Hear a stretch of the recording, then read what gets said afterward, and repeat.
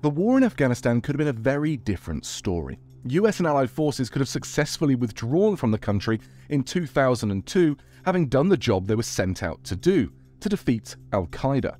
Instead, in the years that followed, the Allies paid a devastating price for their presence, and in 2001 the US withdrew from the country in what are now infamous scenes of chaos and hasty retreat. I'm your host, James Patton Rogers, and on today's Warfare podcast, we're looking into how the Taliban ultimately won in Afghanistan.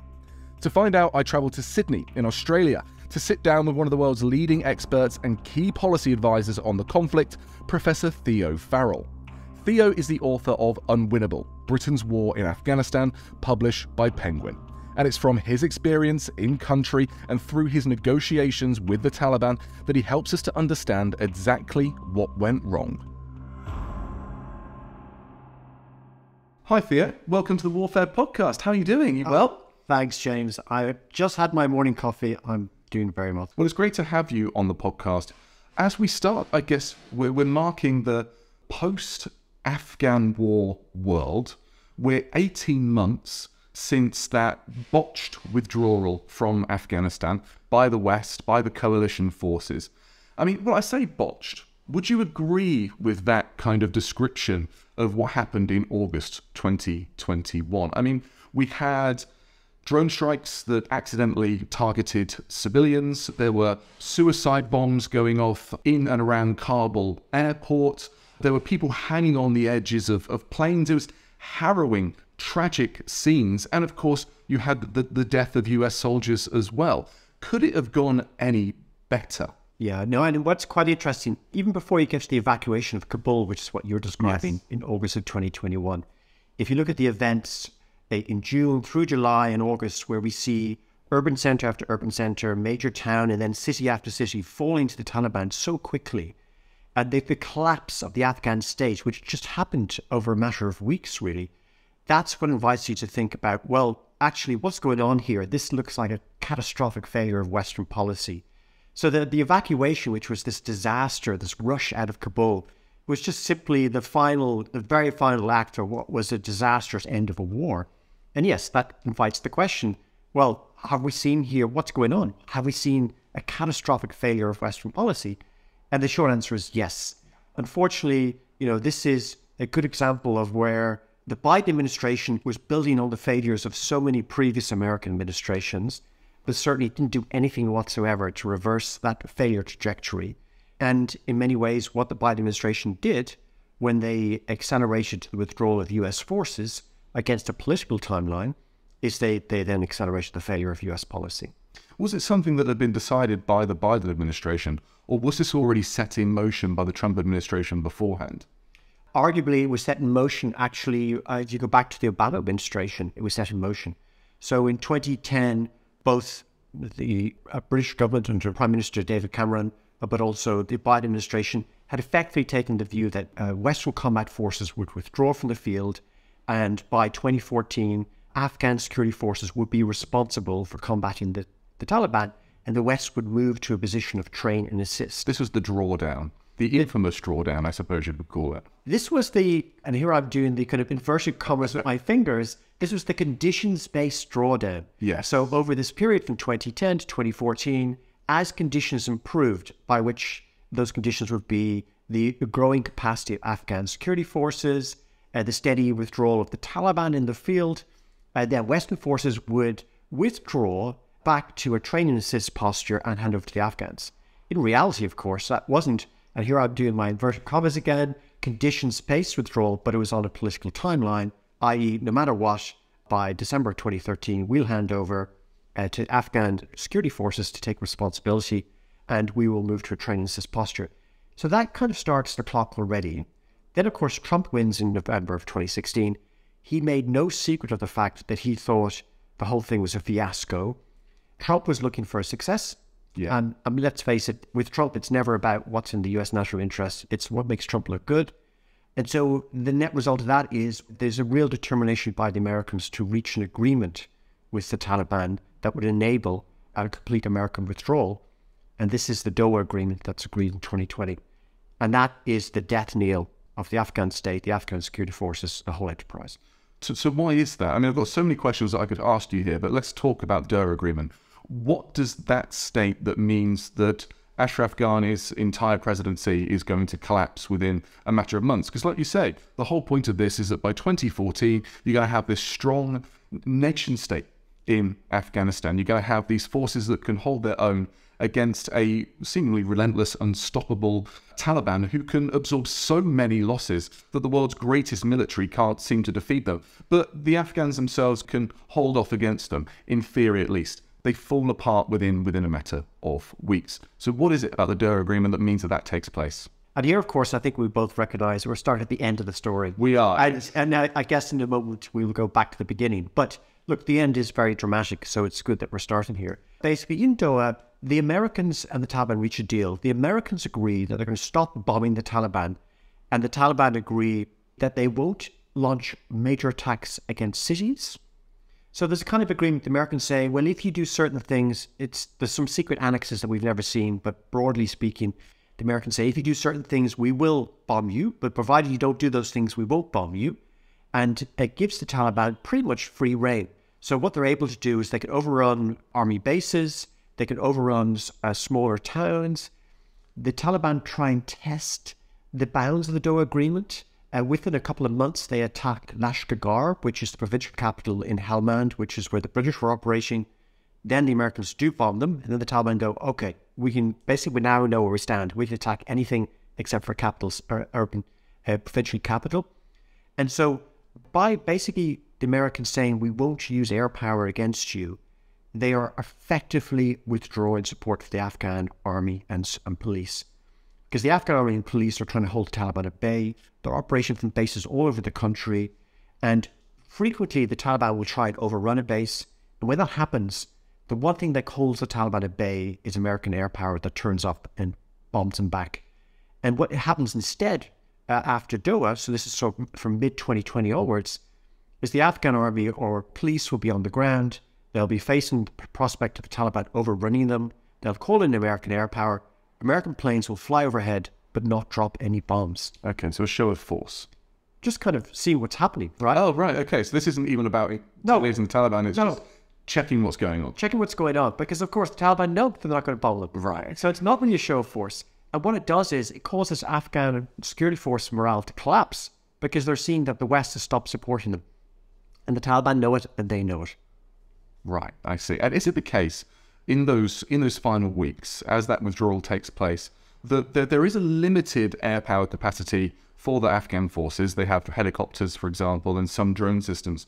But the US also removes all technical support. So there's no engineers or kind of flight crews, technicians to keep these things running. And so they can't even, with their own kind of smaller air power capacity, hold the Taliban at bay. Yeah, so I mean, there are some parts of the Afghan security forces that are very capable and have built up capacity. So the Afghan Commando Corps, basically, which is about 8% of their security forces, they are very capable. And they are basically the emergency force that flies around to try and hold the Taliban at bay. And they're air mobile, very capable. They are supported by a quite large Western contractor base who will do the servicing of the airframes, who will provide support for electronic countermeasures and so forth. So at the time of Doha in 2020, there are 8,500 American troops in Afghanistan. The time Biden comes into office in January 2021, we're down to 2,500 troops. That's nothing, right? They're just like a small force. But their presence enables thousands of Western civilian contractors to be in Afghanistan. Yeah. And they're the people who are servicing the airframes and the electronic measures and so forth. When the American forces withdraw altogether, all of these Western contractors come out. And so all of a sudden, the high-end capacity that the Afghan security forces have stopped working because there's no one there to service them. And then you have that tipping point where the Taliban are buoyed, they're confident, and they know they can get victory. And so they make that charge on Kabul. But like you said, we've focused too much on the present. This is a history podcast after all. And I guess, we're well over 20 years since the start of the war in Afghanistan. What do they say? In 20 years is military history, I think. I don't know how old that makes you feel, but it certainly gets me on the way. So take us back into this history. There's many times that the war in Afghanistan was won. I think the first time it was won was in November 2001, when the UN Security Council already starts to turn towards nation building in Afghanistan. Some people say that if there was a withdrawal in 2002, before the war in Iraq, then that could have been seen as a victory. But it was that twist and turn towards nation building itself. Some spoke about turning Afghanistan into, was it Belgium within 3 years or Bangladesh within 30 or something? I mean, it was a slow downward spiral in terms of the war itself. Was there at any point during that entire history that we're talking about, and you've been heavily involved in this during the entirety of the conflict, that the war was winnable? Yeah, look, it's an easy question for you, Theo. Thanks, James. And I should perhaps put my cards on the table for listeners. The book I wrote about this, about the British campaign, is entitled Unwinnable. Yeah. So you probably get a sense of where I'm coming from. But you're absolutely right to look at this initial early period. So, obviously, a month or so after the 9/11 attacks against the United States deploys CIA covert ops teams into Afghanistan, and they bring suitcases full of cash, and they bring laser detonators for bombings. And basically, they provide material support to the anti-Taliban Northern Alliance, enables the targeting of Taliban front lines by American air power, and lots of cash to buy off people. And there's around Al-Qaeda as well, and troops on horseback going through Diabora Mountains, all these things that we've seen. Yeah, that's right. We're deep into sort of a Sylvester Stallone kind of territory. We are, yeah. But look, a very successful, campaign that's led against the Taliban. Taliban forces collapse, and we know that what happens by the end of 2001, the Taliban have basically fled to Pakistan, Al-Qaeda likewise. The remaining people, Taliban, who are in Afghanistan, have basically gone to ground. They've buried their weapons. They've gone back to villages. And the question is, what happens then? Now, the view of the Bush administration at the time was that we don't want to get involved in nation building. Mm-hmm. So the Bush administration had no interest in nation building. George Bush Jr. had learned the lessons from George Bush Sr. Yep. Right, George Bush Sr., his father, had deployed 28,000 U.S. forces into Somalia, a similar-sized country, in 1992, to try and just provide some humanitarian assistance in Somalia. That mission had collapsed spectacularly. And so the view of the Bush administration was, we don't want to get involved in nation building. That's not our beef. So why did we see nation building occur in Afghanistan? That's a really important question, because so many of the key officials of the Bush administration are those of his father as well. Your Rumsfelds, your Cheneys. The argument is that, the president himself, George Bush Jr., is a bit of a puppet to their games, and maybe a little bit of unfinished business for these officials. So how do they get drawn into nation building? Yeah, and here, of course, there was that great podcast that you did previously about Tony Blair and Iraq. Yes, James Strong. Yes, absolutely, and definitely I would recommend that to listeners, because there are themes across the two. Because in that, of course, yourself and James talking about the conviction that is driving Blair around Iraq, and there's that great discussion around Blair can see that there isn't a legal case for war in Iraq, but he has a conviction that it's the right thing to do. And there's something similar here. So essentially, Tony Blair is the man that's responsible for nation building in Afghanistan. He's the driving force behind it. So we see the International Security Assistance Force in Afghanistan, called ISAF. That originally was a force that went in December 2001 into Kabul just to secure Kabul. Its job was just to secure the government in Kabul. It was a very contained mission. Okay. That then becomes the mission to bring nation building to the whole of Afghanistan in a matter of years. Is that because they think Kabul has been a success there? Is this trying to hold up, is it Hamid Karzai at this point in time, and to kind of make sure that he can push his power out further and increase the legitimacy of the government? It's partly that. So initially the force goes into Kabul because the concern was the Northern Alliance would sweep in. This is a Tajik-Uzbek alliance, would sweep into Kabul, and we'd see atrocities against Taliban, mostly Pashtun Taliban regime that had been in power in Kabul. So there was a concern about sending in a peacekeeping force to stop atrocities and to protect the new government of Hamid Karzai. But just think about where's Tony Blair's head at in late 2001, early 2002. What we have in 1998 in the United Kingdom is the Strategic Defence Review, the SDR. And coming out of that is a view that the United Kingdom should be a force for good in the world. So this is what leads to Kosovo in 1999. This leads to the doctrine of the international community. This leads to this view that Britain can use military force for humanitarian and other noble purposes in the world. And there's also a second theme in the SDR. So everyone focuses on that, but there's a second theme in the SDR, which is the world is a global village, basically. And it's much better that we go to crises than have crises come to us. Now, the attacks that occur against the United States in September of 2001, in Blair's mind, confirmed this. Because effectively, because Afghanistan had been allowed to slip into this semi-governed space, and we see Al-Qaeda establish training camps in Afghanistan, Afghanistan had slipped into crisis in the 1990s, had provided the space for terrorist organizations to organize attacks against the West. Very good example of how the West is much better going into these spaces, using military force to secure them, than rather allow them to be places in which insecurity can spill out into the West. So these are the twin motives. It's about being a force for good, but it's also about trying to project security into ungoverned spaces. Do you think something like that could happen today? I mean, we look back at this and we think, how naive, or at least I do anyway.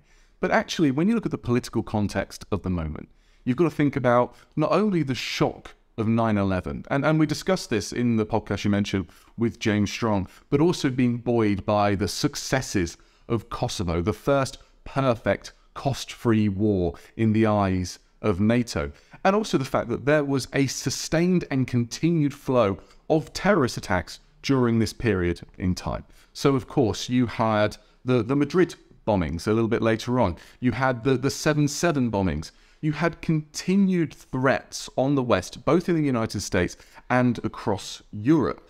And remember, Afghanistan is seen as the good war, the legal war, the legitimate war. It's about trying to stop another 9/11 happening again.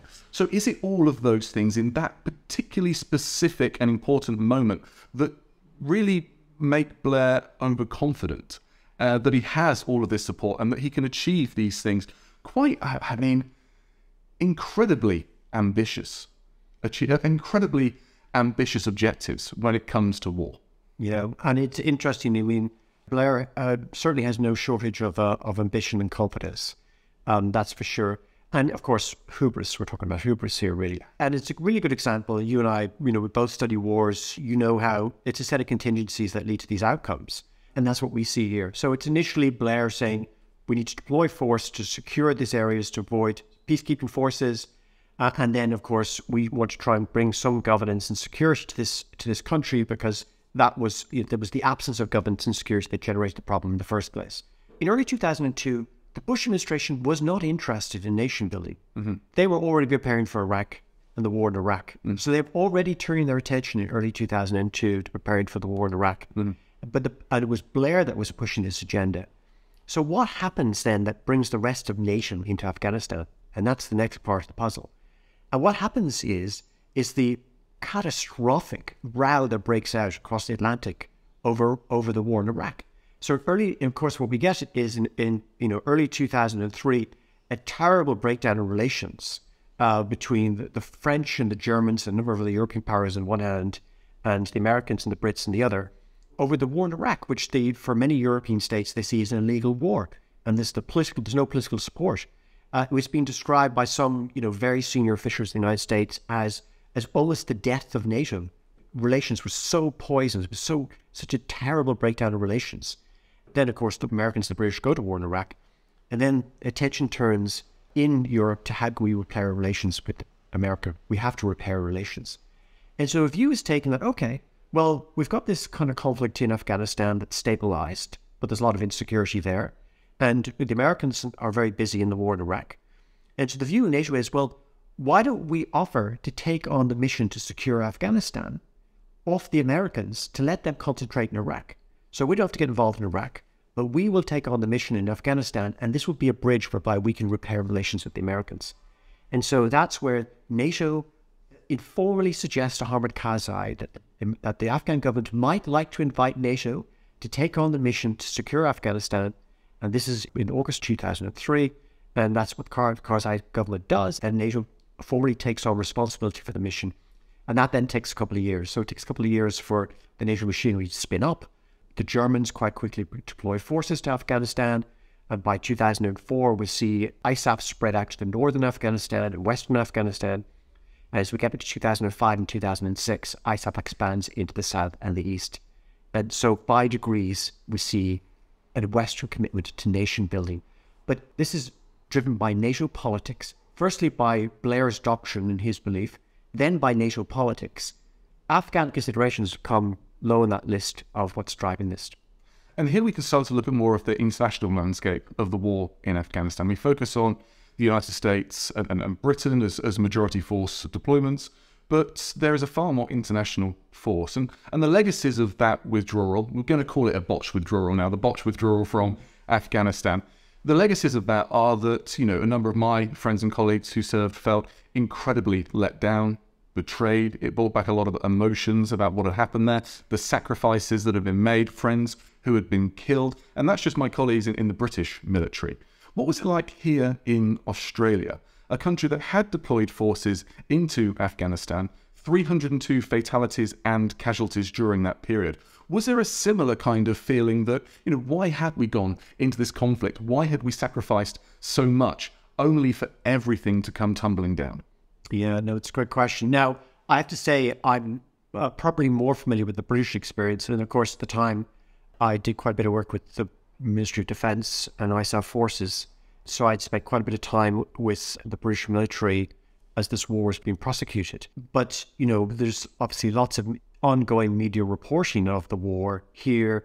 There's a very strong culture in Australia. In many ways, as strong and in some respects, perhaps even stronger than Britain in terms of remembering past conflicts. The commitment to the public history of past conflicts is very strong. Just walking around Sydney, you see the war memorials almost on every corner. And Australia has been an incredibly loyal ally. Some historians might argue to a fault with Australia's commitment in Vietnam, for example, where other nations wouldn't follow the United States. Australia followed. It has always been there side by side. And indeed, look, I had a reason to be in the ISAF headquarters in Kabul on a number of occasions doing work with them and worked alongside Australian officers. And essentially what happened as the war progressed, as we get into a bit later, into 2009, 2010, the Obama administration brings a new discipline to the war. We see a formidable commander being appointed, General Stanley McChrystal. He'd led the Special Forces counterinsurgency campaign in Iraq very successfully. A really innovative commander who interestingly brought a focus on the political aspects of the conflict in Afghanistan. He was really, ahead of his time in that respect. But what was quite interesting, if you were in the ISAF headquarters in Kabul, there was an inner circle of American, British, and Australian officers who were the trusted group. And very often the Americans worked closely with the British and the Australians, both as a mark of their professionalism, but also in respect of the political commitment of those countries to the war effort. And even though the ISAF headquarters was very multicultural, all different nations were there, what you actually had was an inner circle of officers who were doing the intelligence and the planning and the management of operations. And those were the countries that were the inner circle where there was most sharing of intelligence.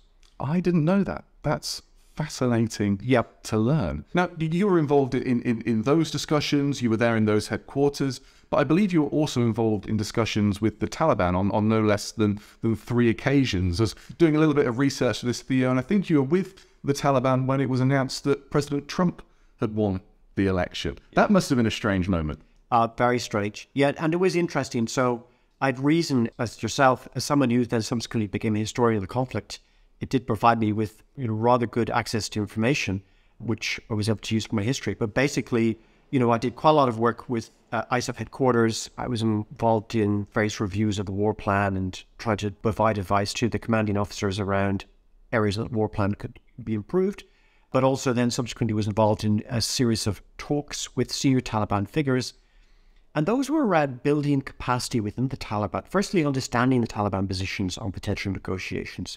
Because there wasn't an awful lot, there was very little contact between the United States and the Taliban prior to 2011. So try to figure out where the middle ground is, if there is any. Absolutely. What were Taliban red lines? Where was the potential middle ground?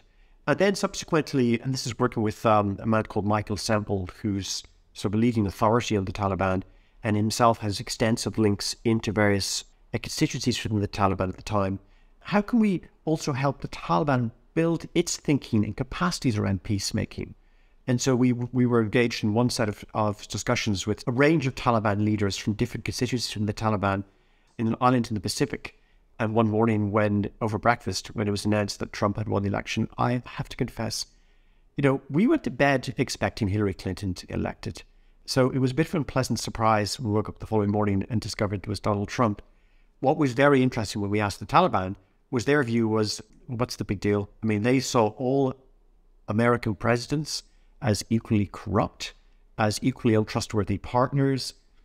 And for me, the interesting thing was it really brought home the political naivety of the Taliban.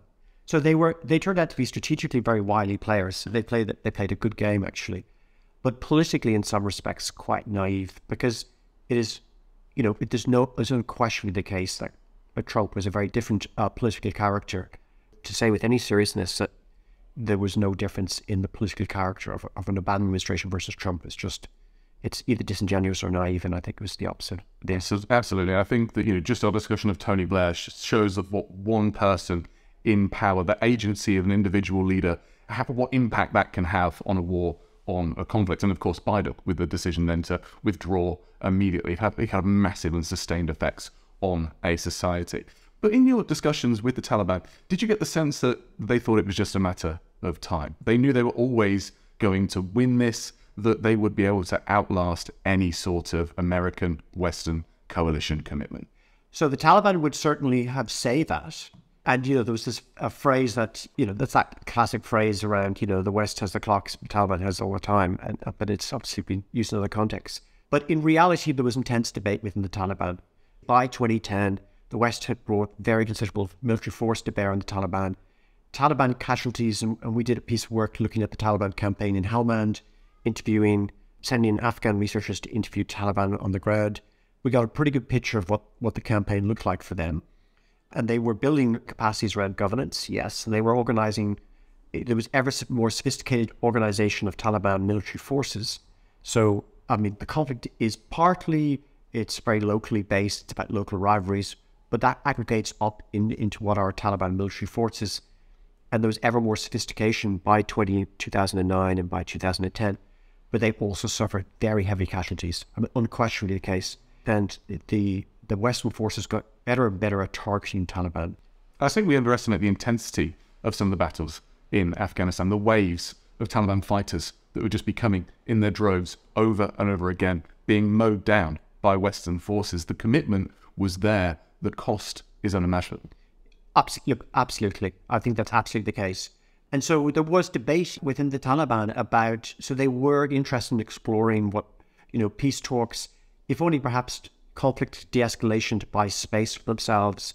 And look, that can be a route to de-escalating conflict more broadly. Even if, for instance, one side wants to have a temporary ceasefire, suspension of hostilities just to regroup, it can also lead to a momentum towards peace. And so this goes to what you were making earlier about tipping point. And, you and I who study wars know there's a reason why wars are art and not a science. Because at some point there is a tipping point, and suddenly the war takes momentum of its own. And, time and again in history, one has seen this. The ripe time for peace, I think it's called in the literature. Yeah, there's exactly, that's exactly right. Now, for the West to get serious about talks with the Taliban, 2010 would have been a ripe time. It was the high point of Western forces deployed in Afghanistan. It was just before the Obama begins to draw down Western forces out of Afghanistan. It would have been a really good time to talk to the Taliban because they were really hurting. And in fact, what you have is Richard Holbrooke, who is the U.S. Special Representative for President Obama, who actually wants to get serious about starting peace talks. At that point, General McChrystal is replaced by General Petraeus, a man who famously won the war in Iraq, supposedly. Petraeus is determined to achieve further a military victory against the Taliban. And when Richard Holbrooke in late 2010 says to Petraeus, I want to talk to you about the possibility of talks with the Taliban, Petraeus says, that's a 10-second discussion. No, not now. That's what he says. And that's the mistake. Because what happens thereafter is Western forces begin to draw down. Then the Taliban begin to see the momentum is moving in a different direction. We do see embryonic talks within the Taliban, certain moves from 2011. There's a Taliban embassy that's established in Doha in 2012, but that then collapses quite quickly. There's some talks in 2015. But already by then, things have moved on. So by the time we get to 2015, there's still concern within the Taliban about, the cost of the war on the movement and on their people. But broadly speaking, we begin to see the momentum slowly begin to move in the other direction. So the moment has passed. I think we can safely say that the eyes of the world have moved on to new wars, specifically a war that has erupted in Europe, the war in Ukraine. So perhaps you could bring us up to date. What has happened since that withdrawal in August 2021 to the point that we're at in 2023? Are we at a moment where potentially in the future, Afghanistan could once again be a safe haven for terrorists, be a threat to the West? So the short answer is yes. So what we have is a Taliban government that's come into power, led by a very hardline leader, Habibullah Akhundzada. And you've got kind of a return to what the Taliban were like in the 1990s in many respects. So you've got a clerical court around the emir, Habibullah Akhundzada, in Kandahar, a very hard line. And you've got a Taliban administration in Kabul. And you will have some elements from the Taliban that are a bit more moderate. They're just trying to get on and govern the country. But the more hardline elements are the ascendancy. The one difference between and in many respects, we've seen all of the things we saw in the 1990s. The restrictions on everyday life for people in Afghanistan, on men and women, but particularly on women. The disappearance of women from public space. So most infamous of all is being the banning of women and young and girls from school. And now public parks. Public parks, university, with the requirement for women to wear, to fully cover themselves or wear burqa. And of course, basically not enabling them to get access to employment or to healthcare. So it is gender apartheid, the most appalling form of gender apartheid. Half of the Afghan population is a consequence of suffering. Then you have the compound effects of the collapse of the Afghan economy, which at that stage had been heavily dependent on the inflow of Western cash, basically. And of course, the war in Ukraine has caused a problem for food security, has had a direct impact on the price of grain. That has hit the economy in Afghanistan. So, I mean, you have got, millions of people in Afghanistan suffering chronic food insecurity. You've got millions of children on the verge of starvation. Western aid organizations have been operating, keeping these people alive. But now, of course, many Western aid organizations have withdrawn from Afghanistan because of Taliban rules banning females from working for aid organizations. So it's, for the Afghan people, it's appalling. It's absolutely appalling situation. For Afghan women, it's hell on earth. It's disgrace. But of course, the West has no appetite to engage into anything because we are focused on bigger strategic concerns, particularly, of course, the war in Ukraine, but also in this part of the world, potential rise of China. And there is a chip war going on. Yep, semiconductors and microchips and everything else. It's a silent war that is happening in the background. Well, what's quite interesting, you've been obviously in Sydney for a few days, but the press is frequent articles, and it has been for years in the Australian press, about the potential for war with China as a real prospect in the coming few years. And today, of course, you're going to see the Australian Prime Minister and the British Prime Minister and the American President announce the deal that will see Australia acquire 8 nuclear subs costing $200 billion at least over the coming decade plus. So, they're nuclear-powered submarines. Correct. They're not going to be armed with nuclear missiles. Because I heard this on the radio this morning as well, and there's a big difference between the two. That is correct. That's absolutely correct. And at the same time, of course, it indicates the extent to which the potential for armed conflict with China is a very live political concern in Australia. And so Afghanistan has just disappeared off people's radars. Yeah. And the problem here is that currently there's no path to engaging in constructive diplomatic relations with the Taliban. That is the problem. And ironically, actually, they probably would be very keen to have diplomatic relations with the West. And that was indeed the case already in the 1990s. So they would be very interested in constructive dialogue with the West, potentially seeing, Western investment in Afghanistan. This would all be perfectly fine for them. The reason why we can't have that, of course, is because the West find that the theology of the Taliban regime, and particularly the treatment of women, so abhorrent that it simply makes it impossible for us to deal with the Taliban. And so that's this we're in a bind now.